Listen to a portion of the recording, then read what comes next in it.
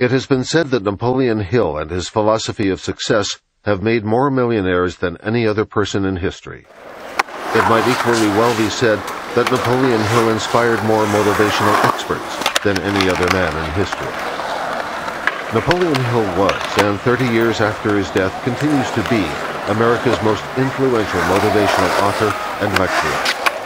That is partly due to the fact that he came to prominence at the beginning of the age of mass communication, but it is due in even larger part to the diligence he applied to the research upon which he based his 17 principles that comprise the law of success. It is practically impossible to find a motivational speaker who does not draw upon Hill's work. His influence can be seen in the writings of his early peers, Dale Carnegie and Norman Vincent Peale.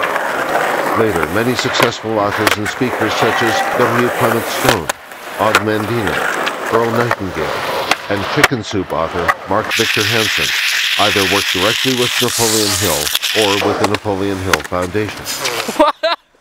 Echoes of Hill's principles can be seen in books by people as diverse as Jose Silva, Mary Kay Ash, Dr. Maxwell Maltz, Shakti Gawain, Wally Famous Amos, and Dr. Bernie Siegel.